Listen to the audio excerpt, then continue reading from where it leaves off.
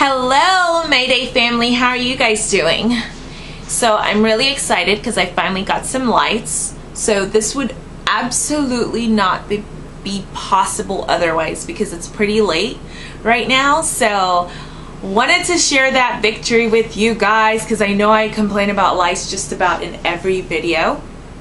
So I finally went ahead and was able to get some, so I'm really excited. I started YouTube. I kind of started out, I was a little bit nervous, of course, about kind of sharing my life and kind of putting myself out there, you know, because there's always going to be someone that says something about anything that you do. So it can be a little bit nerve-wracking, but since I started it, I'm so happy that I did. I love you guys really from the bottom of my heart. Thank you guys for joining me. Welcome! Welcome. I'm so happy to have you here. If you haven't subscribed already, go ahead and hit that subscribe button, hit that like button to support and join the Mayday family. You guys have always been so awesome and supportive, most of you anyway. So just want to tell you guys that I love you for that. So anyway, diving right in. So you guys, I was the rebound. I will go ahead and say it. It's hard to say. It is hard to say because who wants to be the rebound girl? Like, who wants that for their lives? I don't. But I feel like I was anyway. I mean, obviously the guys will always tell you that you're not. They'll always tell you, they'll tell you whatever it is they feel like you need to hear to get what they want. But at the end of the day, you have to know your worth and you have to know your value and you have to know when to walk away and not allow for certain things to happen, right? So anyways, what happened? So this guy I've been knowing for about 3 years. We were kind of on and off talking, not necessarily like we talk and date. So we're just on and off. Like we talk. Sometimes it would go into us dating. Sometimes it wouldn't. And we met at like a pool hall. He plays a lot of pool. And instantly I felt like a connection to him, even though when we met, he was kind of on a date, but it was like their first date and whatnot. So 1 to 2 months in, you guys, of meeting this guy, I already knew that it wasn't going to work because he was being flaky. He really wasn't being as responsive as a guy who's fully invested or interested would be, things like that. So I called it off. But anyways, it's been on and off. And recently, what I did was, so you guys would need to know this in order to kind of understand, but I not only called it off because it was on and off for 2 years and I got tired and frustrated at the fact that we talk, he'd leave, we'd come back, I'd leave, come back. Like it was just like on and off constantly and I just could not take it anymore. So I literally legit told him that I told him, hey, it's over. And I literally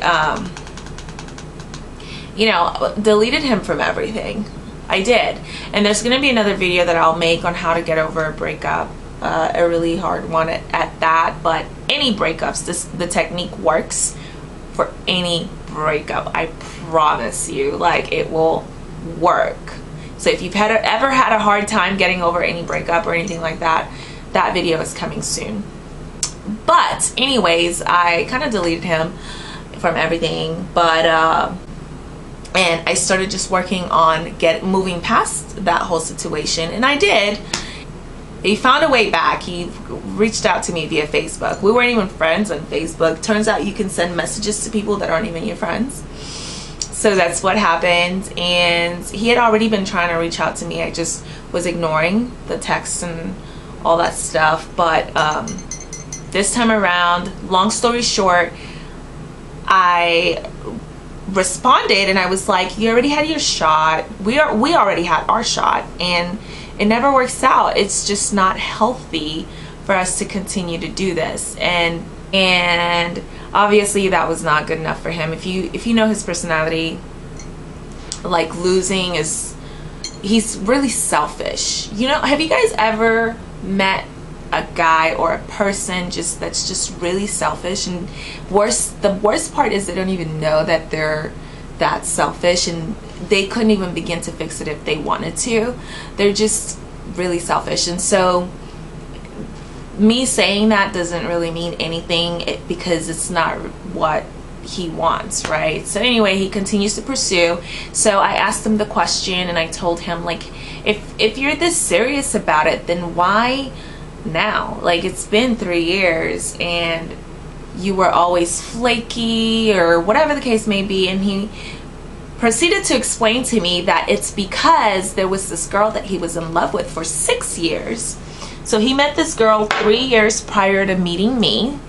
So it's been 6 years now. Sorry, I'm not about that chappy lip life. And you guys, I've made a video and this was on it before. It's one of the first videos I made. Life changing.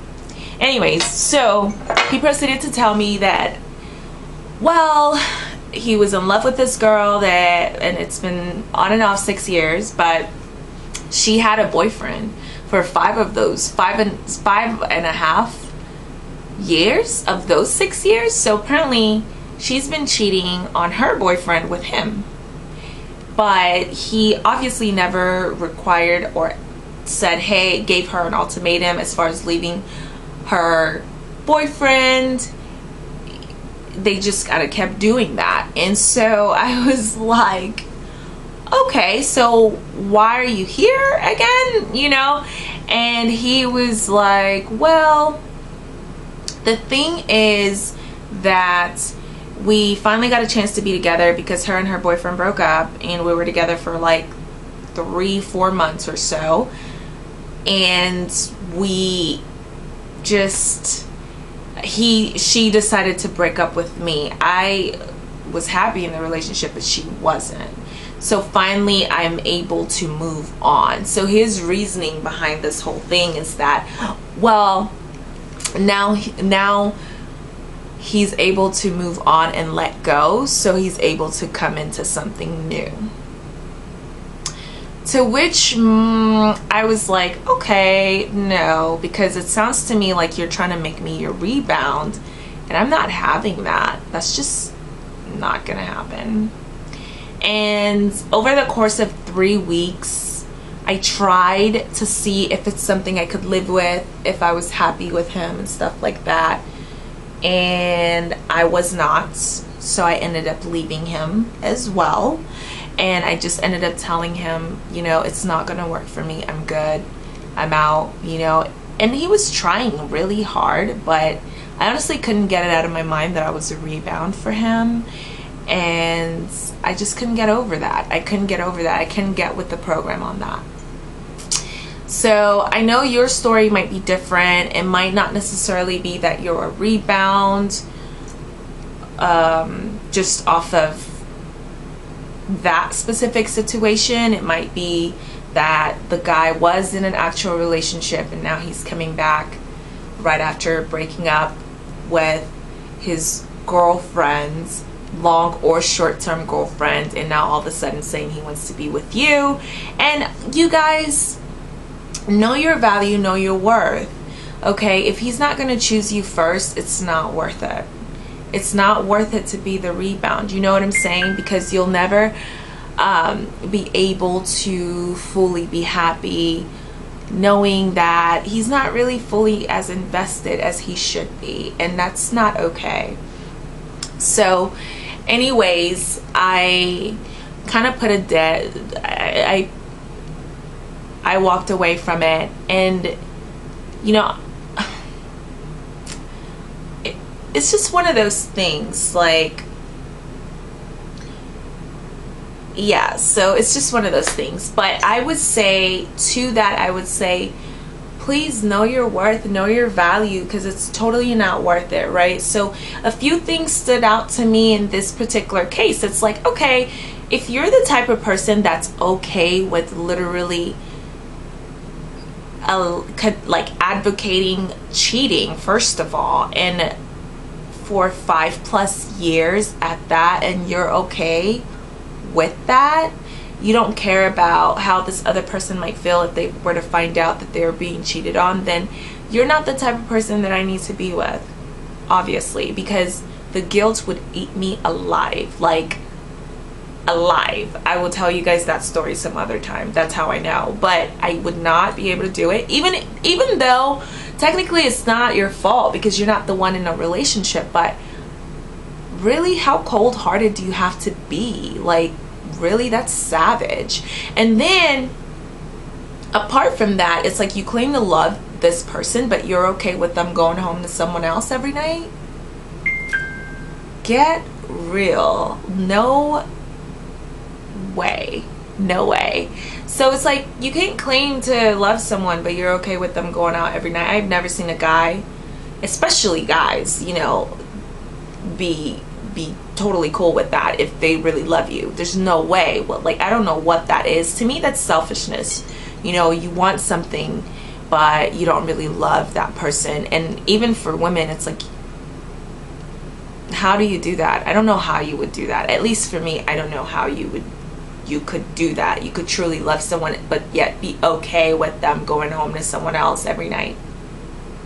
I wouldn't be able to do it. But, you know, nonetheless. And then it's also, it's like, how much are you valuing yourself? Because obviously your bar is right here, because she's cheating on someone for 6 years, and this is the person that you want.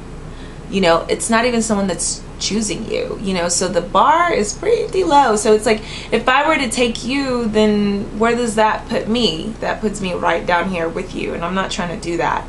And not only that, it's like, you know, we spent time together during those 3 weeks and stuff, and I just wasn't happy. Like, I didn't feel like we were vibing. I didn't feel jack squat, you know. I don't want YouTube to take my video down, so I'm not gonna throw out cuss words at you guys, but we'll keep it PG, because I know some of you guys are pretty young, you know, so I'm not trying to get the cuss words going and shit. Oh, I let one slip, but that's we'll try. But it's, how much are you really valuing yourself? You know, and then you have the nerve and the guts, you guys. So let me tell you this. He literally walked out the last time we saw each other, and when I finally decided to call it quits for good, he that's when he admitted to me that there was someone else. He literally admitted to me, and this was after months of us not speaking. He randomly reached out to me one night, asked me to come hang out, and I said yes. And by the end of the night, he had had a couple of drinks, and we had fun. Like, we did karaoke. I got him to sing and stuff like that. And then we were hanging out, and I don't know if he caught the guilt trip or what the deal was, but he had then proceeded to admit to me how, I think he just needed someone to talk to. I think maybe he was going through a difficult time, or maybe she was playing with his emotions. I don't know. But then he starts telling me about how there's this other girl, and how, you know, he's trying to make things work with her and really wants to be in a relationship with her. So literally 5 to 10 minutes after he told me, I asked two or three questions that I was curious about.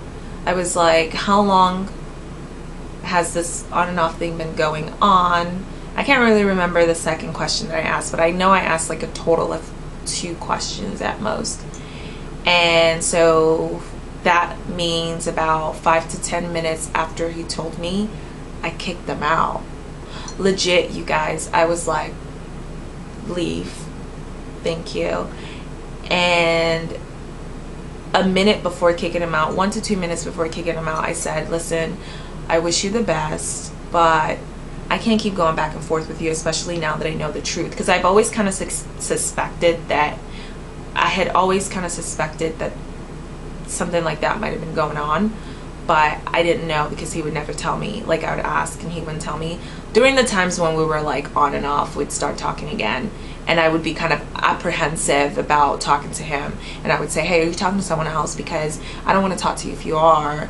But he would never really admit it, and so we'd talk, but then we'd stop talking because he never was giving me what I was looking for.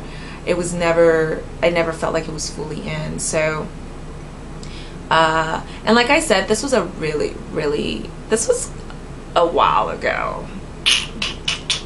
This was a long time ago. This was a long time ago, but it's something that I learned a lot from. And I think that I didn't really find a lot of videos pertaining to this, and I think just being the side chick, I don't know that a lot of people put up videos about being the side chick, but not the side chick, but the rebound chick. I kept saying side chick, I don't know why, but the rebound chick, you know. And so literally, you guys, when he told me, I asked those 2 or 3 questions, and that's all I needed to know, and I kicked him out. And before kicking him out, I said, listen, I wish you the best. I even gave him a hug, you know, but I was like, I wish you the best, but it's not for me. I can't deal with that. You know, I don't even know why you asked me to hang out. It's because they were obviously going through something and he was feeling lonely or something. I don't know. So anyways, he had the nerve to come back though, you guys. Oh my God. He sought me out, because I'm telling you, I deleted everything and I was not responding. And so months later, he reached out to me via Facebook, and then that's when that whole thing happened with me saying, well, you've had this whole time, what about this female that you told me about?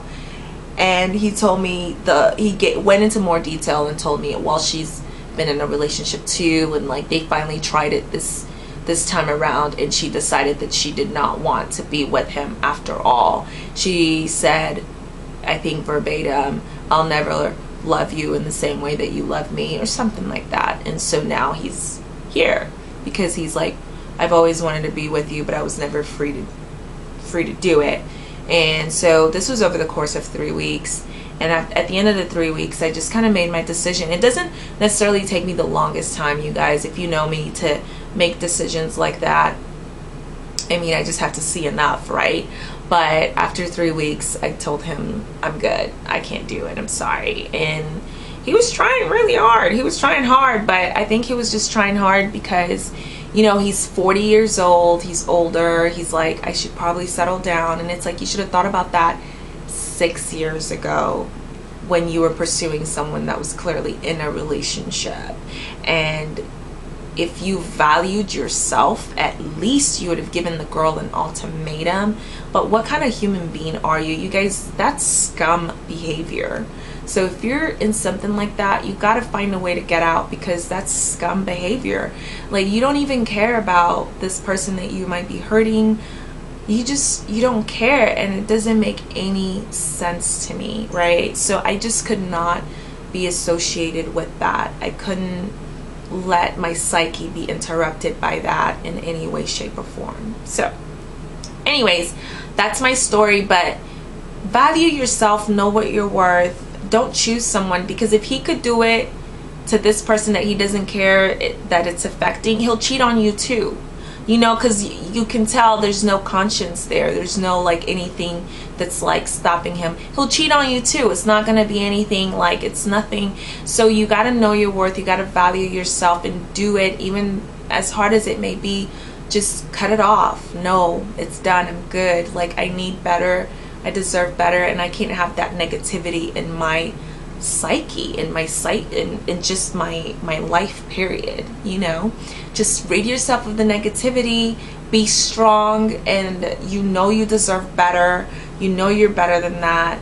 And don't be the rebound chick. If he's just getting out of a relationship or something like that, well, then you need to take a couple of months, close to maybe even a year, to get your shit together. Do not come over here because you want me to fill a void for you, because that there's now a void from whatever the breakup, that person leaving, there's now a void, and now you want me to fill that for you. No, like, fix it yourself, you know, and then maybe 6 to 12 months in, we can have a conversation.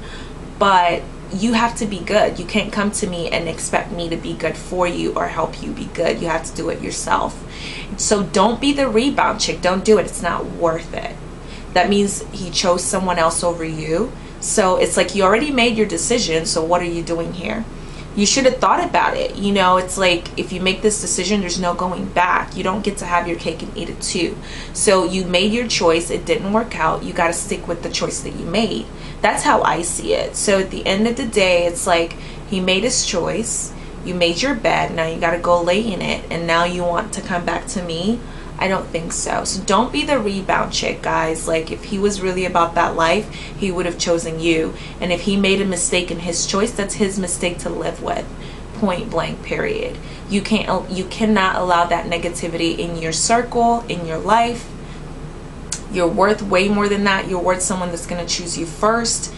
No rebounds. No rebounds here. No rebounds here. No. You don't be a rebound. It's not worth it. There's no point to it. Just don't do it. Don't do it. All right, you guys. Well, thanks for joining me today. I love you so much. If you haven't already, please subscribe and join the Mayday family. And leave your comments below. Let me know what type of situations have you guys been in. Let's talk about it. I'll make a video about it. I've probably been through it. So trust me, I was dating for a really long time. So let me know, and I'm looking forward to talking to you guys some more. Bye-bye.